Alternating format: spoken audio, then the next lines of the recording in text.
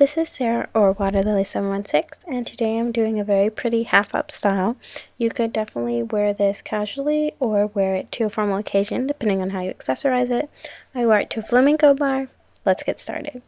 First thing you're going to do is section off the part of your hair that you want to braid, the half-up part. So this effectively means that you have to section off the bottom part. But I just pretty much got the top half of my hair, at least the parts right by the front of my face, and then I tied the bottom part with a hair tie. Then we're going to go ahead and start rope braiding. Take a very small section right by your part and split that section into two. Then we're going to twist both sections away from our face. Then we're going to take the front section and move it behind the back section. Twist them a little more and repeat this step of moving the front section behind the back section. Then we're going to start French rope braiding. What we were doing just now was rope braiding. Add some hair to both sections. So add some to the back and twist it away from your face. Add some to the front and twist it away from your face. Remember, you're twisting both strands the same way. And then we're going to move that front section under the back section. Again, like that. And then I'm going to rope braid normally once more. Just twisted the front section behind the back section really quick. And then we're going to continue French rope braiding, so we're adding in more hair. So just add hair to the back section, twist away from your face, and then add another small section to your front piece and twist that away from your face. And try to keep the braid close to your head as well as tight, so keep it nice and twisted. And I always rope braid once normally after I add in hair. I just like to do it like that. Then I'm just going to repeat this process over and over, adding hair to both sections, twisting them. Then you twist that strand under, and then I rope braid once more just for kicks. Rope braid normally in between. And you're just going to continue doing this until you reach the end of all your hair. If you are having trouble getting the hang of these two braids, you can of course request basic tutorials from me. I can definitely do those for you guys, but also check out Torrin Page's French braid rope braiding tutorial, because that is where I learned how to French rope braid from on YouTube. I'll try and link that. But once you get to the end of your hair, you're just going to normally rope braid, which is easier. You're twisting both strands away from your face and putting the front one behind the back one. And just keep twisting all the way to the end so you have a good tension on the braid. And I'm just going to finish that up, and then I'm going to take a small clear hair tie and I'm going to tie off the end of that braid.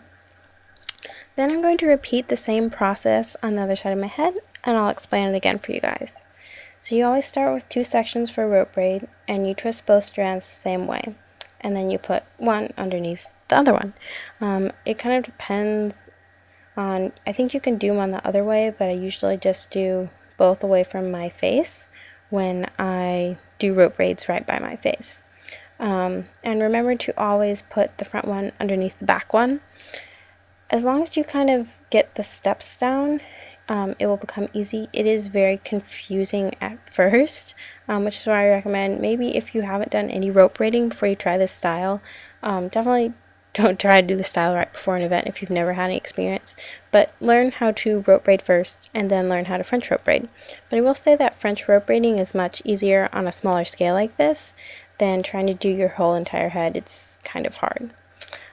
So I just incorporated all the hair from that side of my head, and I am normal braiding down this side. And if you want, you can just braid one side of your head, but I think this style looks really pretty with both sides of your head braided. So yeah, then I'm going to take another hair tie, and I already tied off the end of that other braid, but now I'm going to tie these two braids together so we get this really pretty effect of the braids in the back of our hair. And then I'm going to let out my hair, and I'm going to start fixing this style up a little bit. I'm going to pin any bits of my hair that are out of place, and yada yada yada. I really like working with rope braids for my hair. Here I'm just taking out the rope braids because they're really easy to do on dry curly hair, which not a lot aren't. Here I'm just going to refresh my curls, and I'm going to add a little bit of Kinky Curly Not Today conditioner available at Target. My hair was already wet down before I added these styling products in, and I added in and I twirled a few curls around my fingers to give them back a little bit more shape. That's just for moisture. For a little bit of shine, I'm going to take some Desert Essence Jojoba Oil, available at Whole Foods, I believe, and I'm going to just smooth that over all of my hair, and this will give it a little bit of shine. And then to top up this style, I'm going to use this from Born Pretty store. It's really pretty and it's very cheap. The quality is just okay, but it's so pretty with all of the plastic jewels and everything. So I just go ahead and clamp that on top. It doesn't work super well on its own, but it works really well to finish off a half-up style like this. And I will leave the link below about where you can get it and a discount code as well. But that is the finished hairstyle. I hope you guys like this. I hope that if some of you have prom coming up, this is a good style for you. Also check out the rest of the hairstyle playlist. And that is all. Please leave any questions you have down below. And thank you guys so much for watching. Bye!